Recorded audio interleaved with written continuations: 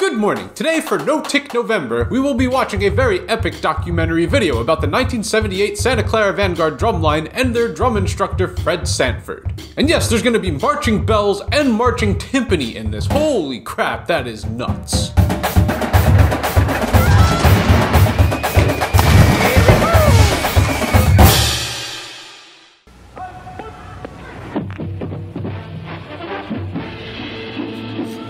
Yep, this is definitely 1978.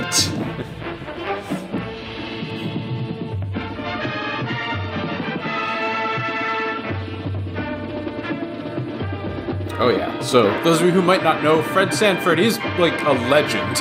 He has the DCI percussion trophy named after him, and he was a huge influence in drumline back in the 70s, and is pretty much like one of the main reasons like what developed drumline into what it is now in corps style marching. Oh yeah, those Mylar heads. Heck yeah. Oh, they're even dudding. Nice.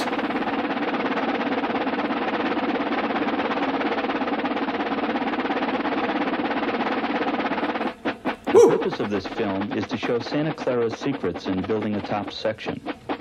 I'm convinced that the Corps' success is a result of their fantastic control and sense of time. We use this series of exercises in our program to develop technique, control, and a perfect sense of time. Now, let's do this for the chops. Put the energy into it. Oh, there he is. The man himself. 1, 2, ready, and.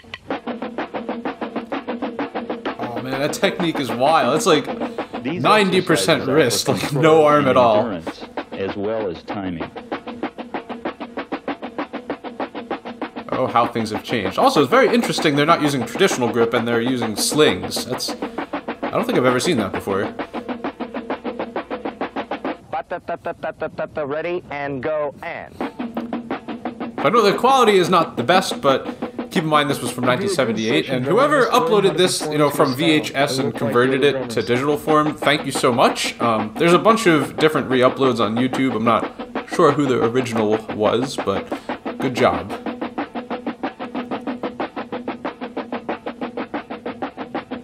We strive to develop a sense of togetherness and oneness with time. Timing is what it's all about. 1, 2, 3, and.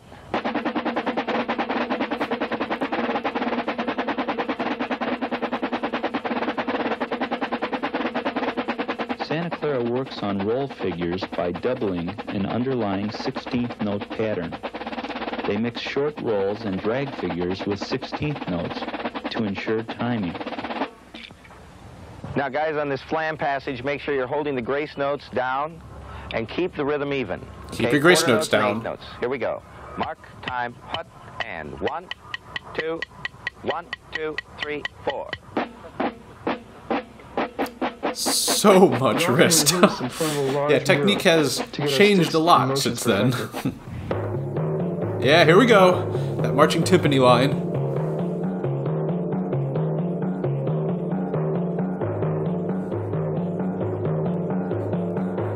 That's so cool.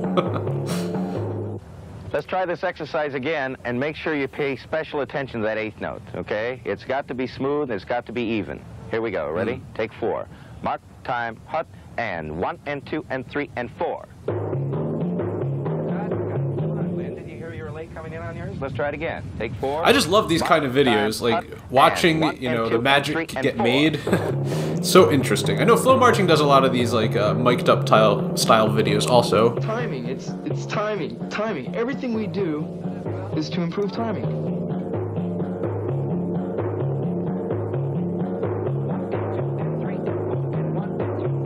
Yeah. On this exercise, make sure you're watching hand and wrist positions and getting a good motion with the fingers. Let's try it. Ready? Yes, that count off. Oh man, in unison timpani parts?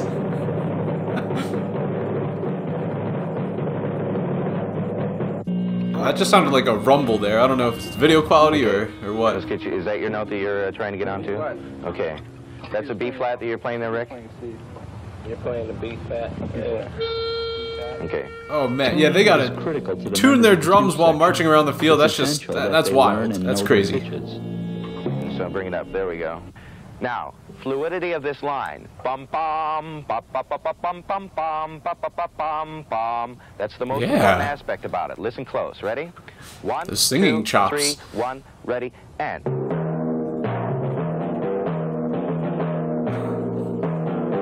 Yo!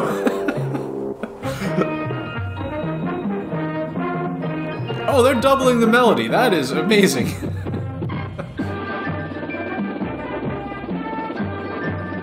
Yeah, usually timpani is just like, you know, supporting like the low end, but yo, those guys are killing it on the melody right there.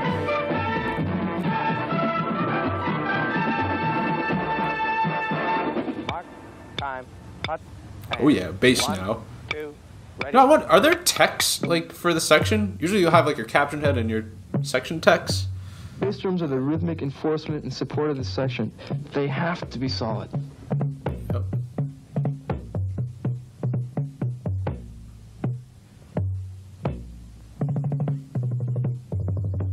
Whew. Yeah, I think this was like the beginning era of the split bass drums. As in like the tonal bass drums, like playing different parts, getting the pitches. In today's music, bass Oh, yeah. drums can play technical parts to add support to the music. That's the famous bass drum cadence right there. Apparently it's been around for a really long time.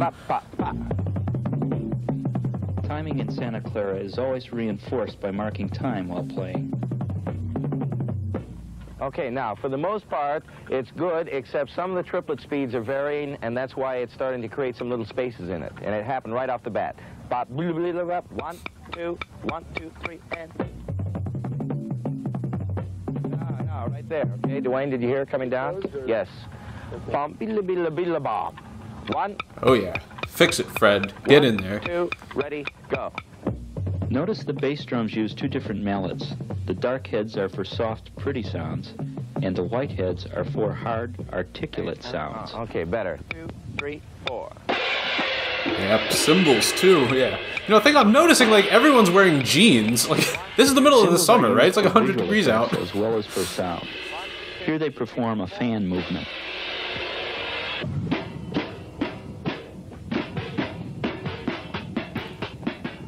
We choke the cymbals for different sounds. Cymbal players must develop rhythmic skills also. Those cymbals look gigantic. Holy crap. 2, 3, 4. The triplet pattern, we're going to start Ah, slow, the triple and we'll toms. slowly then increase the speed of it. The Let's grandfather make it, of the first all, modern day about this tenors. tempo. And 1, 2, 1, 2, ready, and... No, I'm wondering, does he have a staff? Is he, like, the only percussion instructor in this whole... This is like 30 freaking people. This Like, exercise develops that's a whole timing lot and for one control guy to deal moving with. from drum to drum.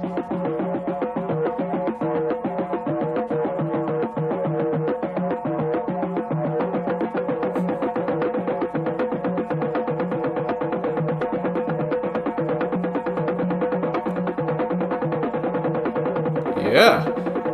Yeah, I get it.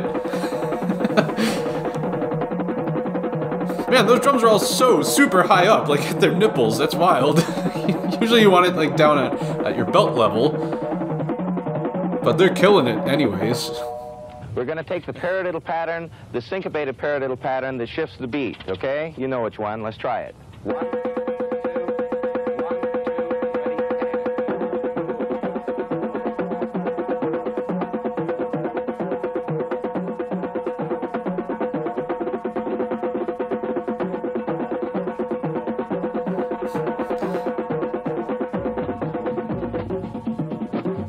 All right. Oh. Cool transition there. Now we're all in uniform. Very magical. Here we adapt the syncopated parallel exercise to the full section. Everyone gets to work on timing together. We use this as a warm-up to build control and to give the full ensemble an experience of togetherness and oneness with time. Oh yeah. Dude, I think Fred Sanford is the only percussion instructor for this entire group. Like, I haven't seen any other techs out here. That is pretty wild. Like usually you'll have like one tech working like with each section. Like, you know, one person with snares, bass, tenors, cymbals, and timpani apparently. It's just crazy that one guy is in charge of all these people and able to, you know, have such a successful program. Holy crap, man. Speed. 1, 2, 1, 2, 3, and. Yes. Again. That is such a 1978 part right there. We have to keep a clear definition of a 16th note triplet to make this thing work, okay? And that's what I seem to lose in this part. For some reason, it's like the drags tend to close themselves up. That double sticking is like... And you're After we get the bugs out of each section, we put the full ensemble together to work on musical interpretation. 1, 2, ready, and... Okay, oh, yep, we got our marching bells in here now. Yeah, there they are.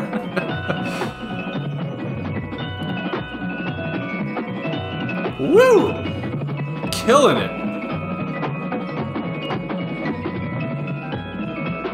Okay, well, we got 2 bells and 2 xylophones.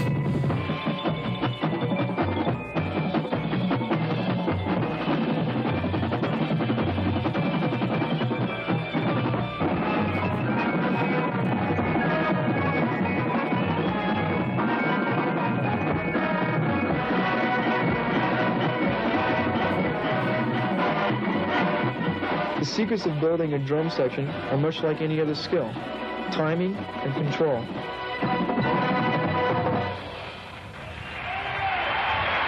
Bravo, bravo. That's a fantastic documentary right there. Yeah, it is pretty crazy how far the marching percussion section has come in just, what's this, like 40 years? Yeah, that's like not that much time. Like there's been huge advancements. You know, this was before like a front ensemble was even allowed. Like nowadays, the timpani, the bells, the xylophone, the marimba, all that is just stationary in the front. You don't have to march any of that. And for me, it's just super cool seeing something like this, like what it was like back in the day. Like all these, you know, different sets of challenges they had to go through. Apparently there's no drum techs.